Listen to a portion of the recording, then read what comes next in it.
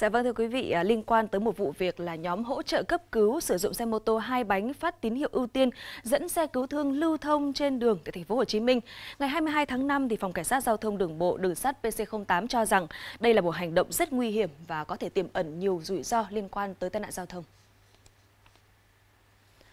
Qua xác minh, nhóm hỗ trợ cấp cứu đã tự gắn thêm các thiết bị phát tín hiệu ưu tiên sử dụng gậy hay là áo phản quang. Họ hóa thân thành lực lượng dẫn đoàn để hộ tống xe cứu thương di chuyển trên nhiều tuyến đường với tốc độ cao, luồn lách qua các phương tiện, vượt đèn đỏ, đi vào phần đường hay làn đường cho ô tô.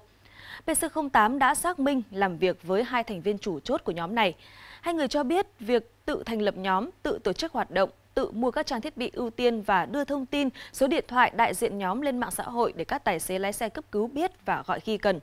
Nhóm cam kết và tiến hành tháo gỡ các thiết bị phát tín hiệu ưu tiên gắn trên xe, đem lại cách thức tổ chức hoạt động đúng với quy định của pháp luật.